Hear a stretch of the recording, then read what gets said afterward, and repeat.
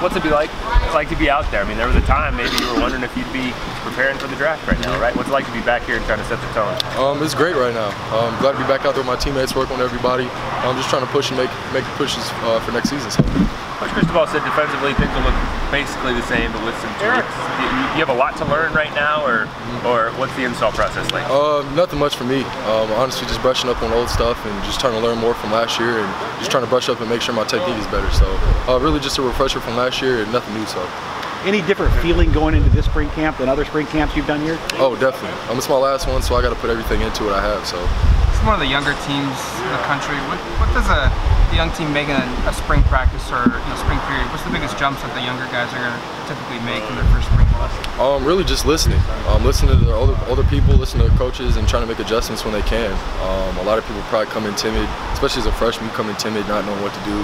Just trying to get your feet wet. So listen to coaches and just trying to absorb everything you get. So. Almost like the first few days of fall camp. Yeah, definitely. And that's the motive right now, is basically treating spring ball like fall camp right now. So. Who are your leaders going to be on defense this year? I would say like me, Troy, all the people that pretty much kind of led last year that are returning. So Justin Hollins, all the seniors. And so. Okay.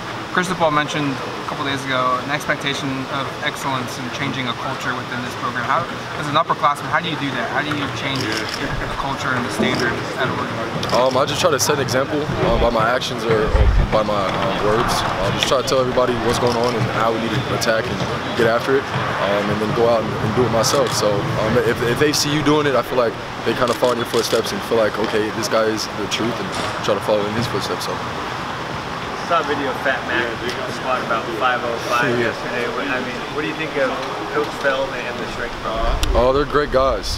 They had us working this off season like I've never worked before, so I'm glad to have somebody come like that and come push us like that. So we're not going to try to translate it to the field.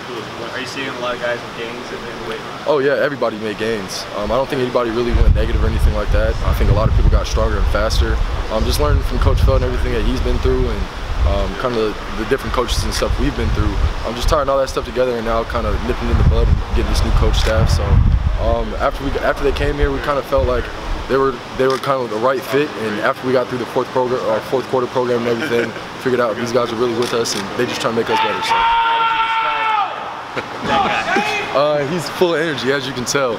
It doesn't matter if it's 5 o'clock in the morning or 7 o'clock at night. He's gonna be full of energy, and he tries to instill it in us. So. Can you describe what the fourth quarter program is to you?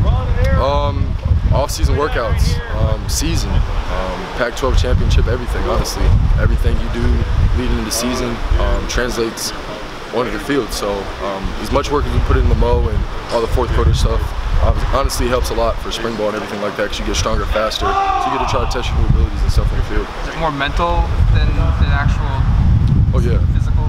It's a little bit of both, which is the hard part. You're tired, so you have to think a little bit harder, and then once you're tired, you're like, okay, my legs are hurting and everything, so now I gotta work on my line. So.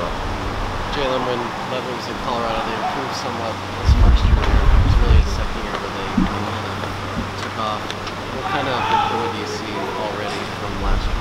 I see a lot of improvements, honestly. A big improvement for us is just kind of, like I said earlier, it's just a big refreshing from last year's defense. It's the first time we've had the same defense in a while, so being able to have that's a big step for our improvement.